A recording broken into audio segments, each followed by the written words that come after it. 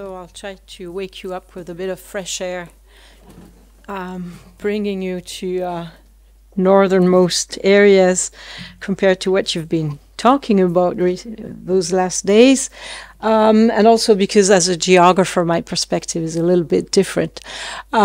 Basically, when I heard that Lionel was organizing this this conference, I said to him, well, I'd love to say something about citizenship and Native people, because working with the Inuit, it has become a topic of my attention, and so Lionel was nice enough to say, well, you're welcome. So I might be a little bit on the it might be an offside kind of paper, but I hope you will enjoy it. Also, it's more like, it's not a very structured paper. I have to apologize for that. It's more like thoughts that I've had on the topic. So this is basically, I gave you a big map of the Arctic, because you might not be very familiar with it. The Inuit live from the eastern shores of Russia, Siberia to Greenland. This is their whole area there. And in Canada, there are a number of communities where they have been where they settled down because the government made them to live in communities. Starting, the Inuit were nomadic people in Canada until the late 40s in some areas, and until the late 60s in others. So we're talking about a very late 1940s and 1970s, 60s. So we're talking about a very different kind of space-time than what you've been discussing.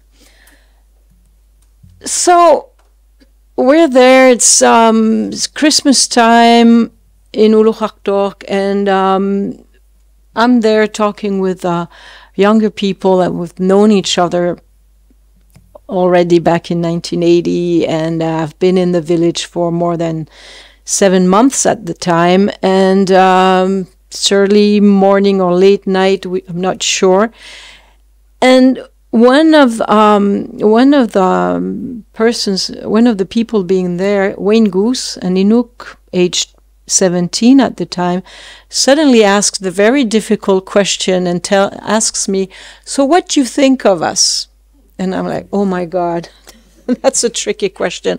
What can I answer? I am not entitled to say anything. I cannot judge. I'm not there for that. I have my own feelings. I'm not sure. But I have to give an answer, because you cannot be constantly conversing with people and suddenly, when comes a sort of personal question, not answering it.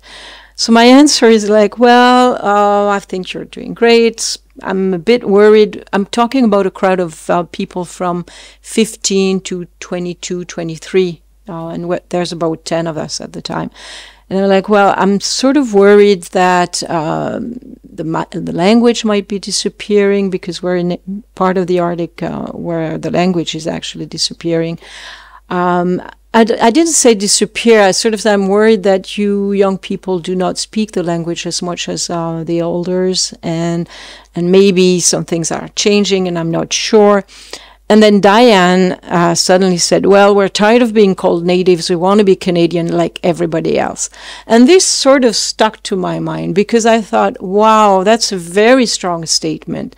And of course I could have said, well, it's just, teenagers are never happy. They want to be something else. But I thought there was something more there. Also because everyone sort of agreed with her. Everyone sort of, no one discussed it, and then we discussed something else or played card or whatever. But I thought this is something, food for thoughts, and it has been with me for a very, very long time. Also because in the Canadian context, when you say that to some Quebecers, they will just laugh at you and say, what's Canada? Canadians doesn't even exist. And I remember very vividly when I said that at a conference, and this Quebec professor said that, and I looked at him and I said, well, it might not mean anything to you, but to the people up there in the Arctic, it means something, and you should take it seriously. Because once again, we had some discrepancy between what some people think and others think, and they do not, and whatever Inuits say doesn't matter because us Quebecers, we know better and we have our own agenda. And this sort of made me angry. So, this being said, let's go back to a bit of history about the Canadian situation about citizenship. This is the map of the historical Indian treaties that were signed in Canada. And as you can see, the northernmost treaty was signed in 1921. It's treaty number 11. Treaties go by numbers in Canada. And the map is actually wrong. It's always showed like that. But actually, this whole part is not part of the treaty. Okay?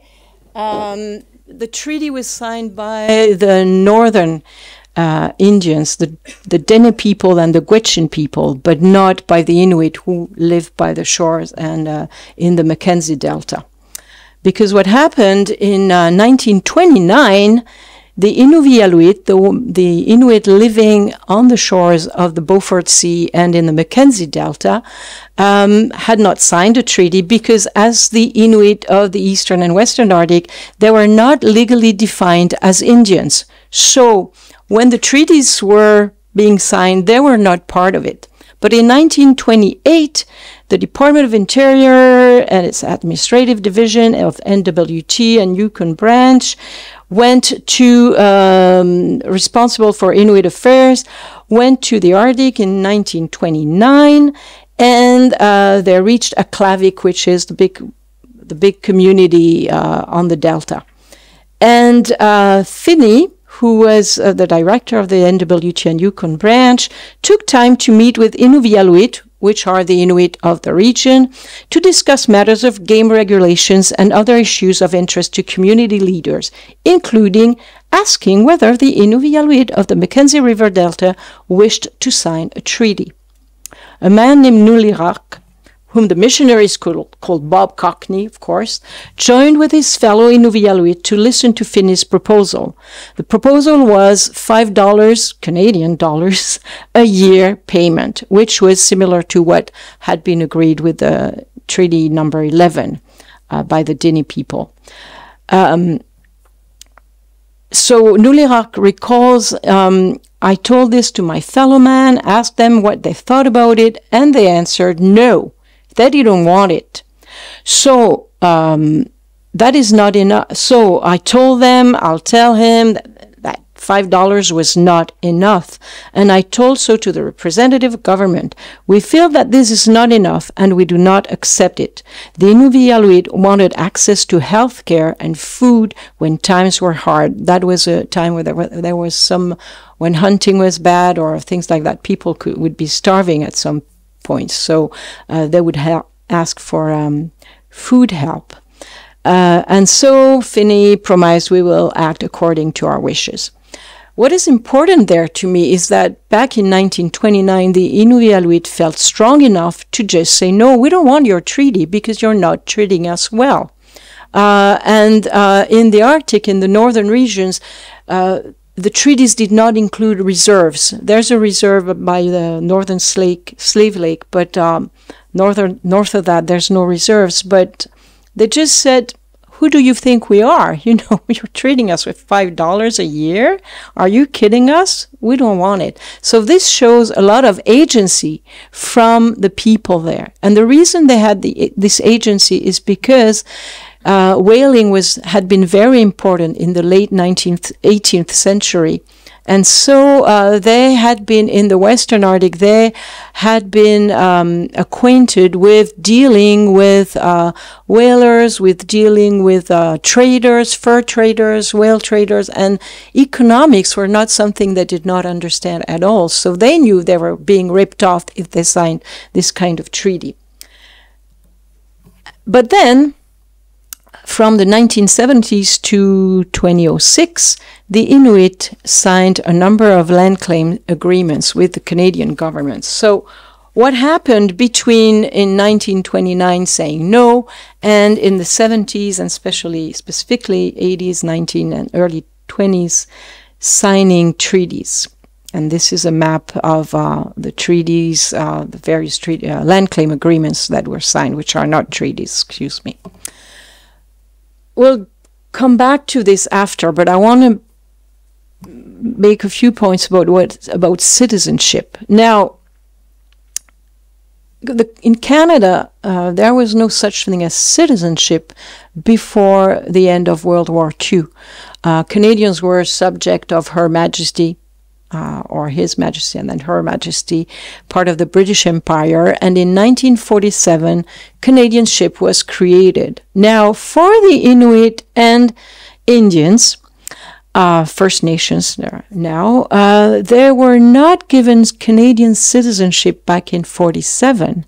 It was only in 1956 that an amendment provided that anyone who was defined as Indian or Eskimos and who were not natural-born citizen, now that's interesting, but were domiciled in Canada on January 1st, 47, and had been resident in Canada for 10 years as of January 56, were granted citizenship retroactive to January 1st, 47.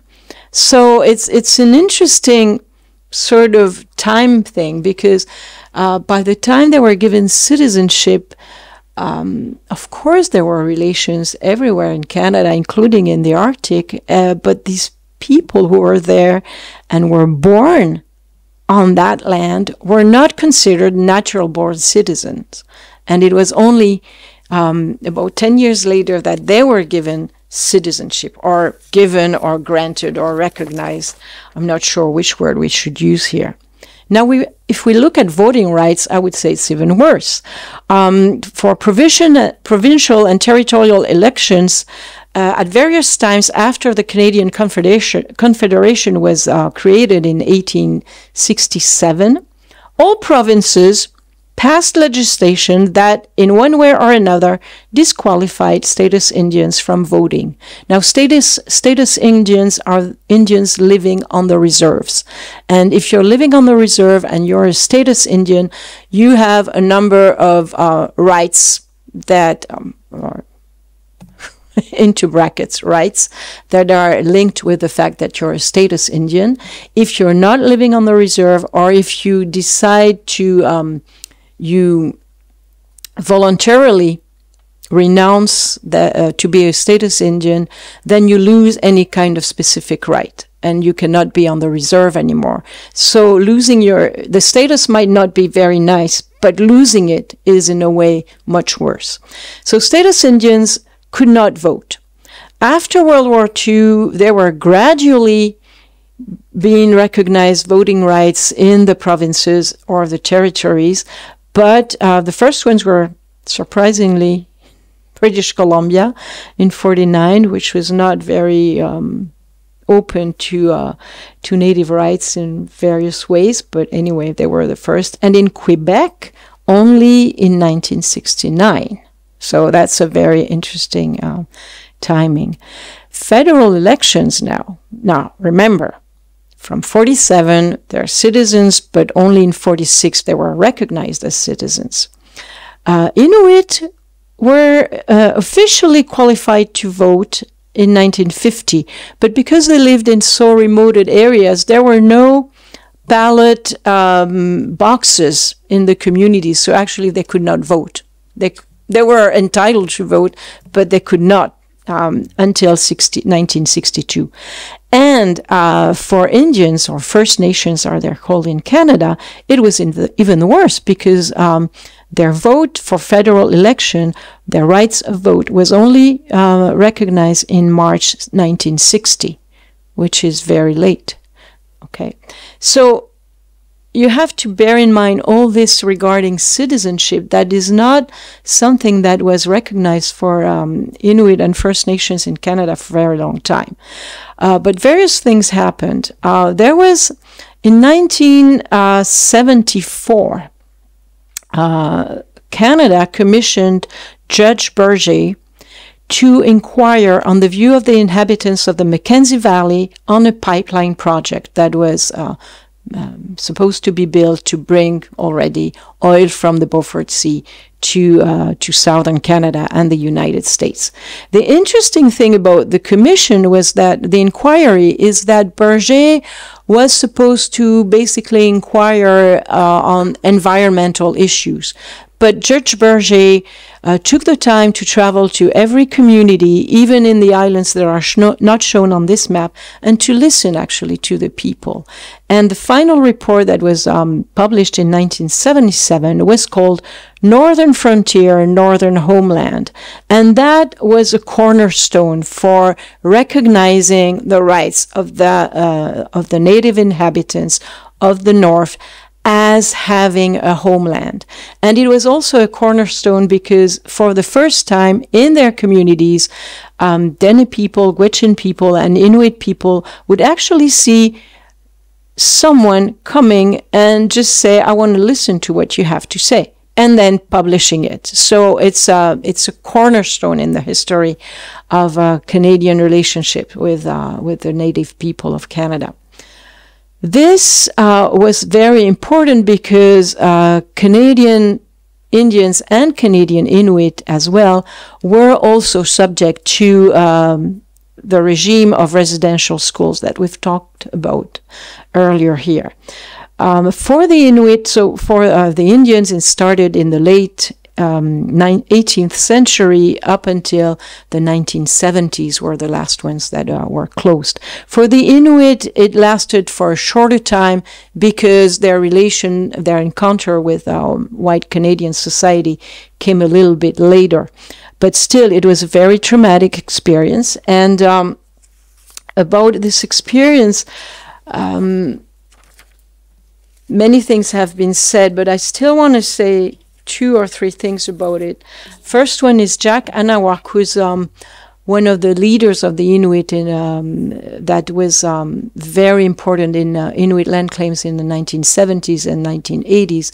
And Jack Anawak went to residential schools and was one of the many unfortunate children that were not only culturally abused, language abused, but also physically and sexually abused. And Jack Anawak explained that he came from a very small community in the Central Arctic, and the problem was when the children were sent back home for the summer, they could not tell their parents what was happening to them because they didn't have the words in Inuit or in Inuktitut to tell their parents, because basically many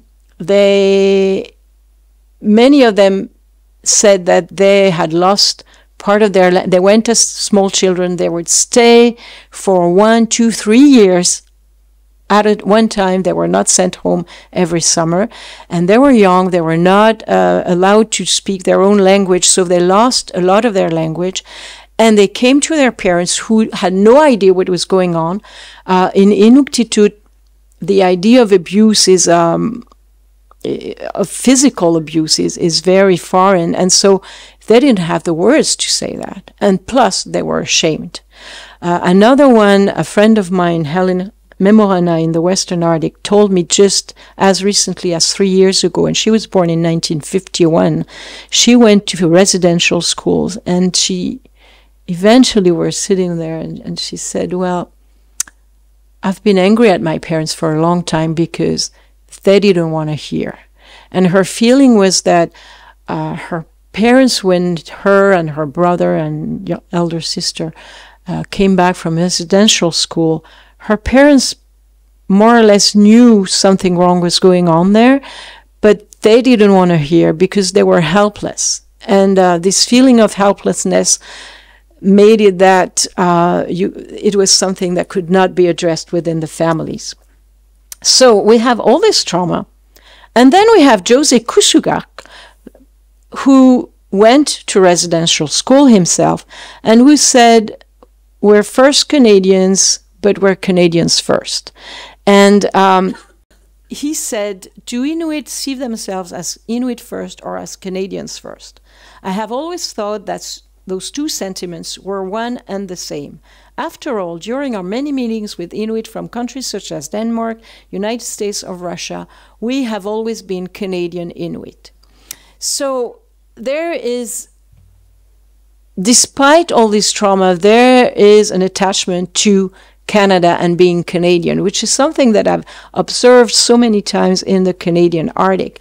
And so it brings me back to land claims. What do what is going on with land claims? Because in the Arctic, you do not hear directly discussed this idea of citizenship. What you hear about is land claims. And what do you claim when you claim land claim? You claim, of course, you reclaim the land and the right to do whatever you want on your land. But you also claim the recognition of being there, of being the inhabitant, the first inhabitant, first Canadians on this land. And this is done through, this explains for other reasons too, but this is one of the many outcomes of the so many place name surveys that have been made in Canada since the late 70s. This is a map that was drawn. I love this map. We have it actually here in at Passage, because I was given one in 1917, where Margaret Pierce from the University of Maine made this map, which is only made, which only shows native place names, and for each area, she says where she got them from, got the permission from the native tribes or from the Inuit to actually map those place names on such an official map. And the ones in the Western Arctic are ones that part of them, I recorded them when I was doing my PhD. So seeing this map is like, it's a huge statement of the land is ours, we were always there, and this is why we're citizens of this land. And this is just a close-up because the place names tell the story of what people have been doing here. You referred to this issue we made about spatial justice and Indigenous peoples. And when we did that a few years back, and it's a bilingual publication, my hypothesis was that, okay, where Native people, Indigenous peoples are claiming the land, but what are they claiming? The land is so important, and I am not saying it's not an issue in itself, but is there something more? And the more that is behind it, I believe, is citizenship. Because you cannot have citizenship if you if you are not recognized as the true inhabitants of this land. And if you want to, through land claims, what you're gaining is the recognition as equals to any other people living on this land, as an equal citizen, to be part of what's going on in the country and be part of the political contemporary issues that are discussed in the country. And this is why I believe Inuit people recognize themselves in what Josie Kusugak said. We're first Canadians, but we're Canadians first, in the sense that it's not only that when we look at other Inuit, we think, oh, we're Canadian. It's also that we want to be part of this country. And so our main focus is on being Canadians. And this is the logo of the Inuit Kanatami, the Inuit of Canada. And if you look closely at it, it's a maple leaf that is in the middle. And it tells you that story. And another main figure of Inuit land claims, Zibidi Nungak, tells the story of, he says, well, us, we were there before, and we welcomed the white people the way you welcome the one who marries your daughter in the family. You give him the good seat, you welcome that person, because then he's going to be part of the family and he's going to work with you. And you're going to be, so you have, and it's a very interesting way of seeing things, because Zebedee Nungaak sort of reverses the relation of power, saying, no, we welcomed you.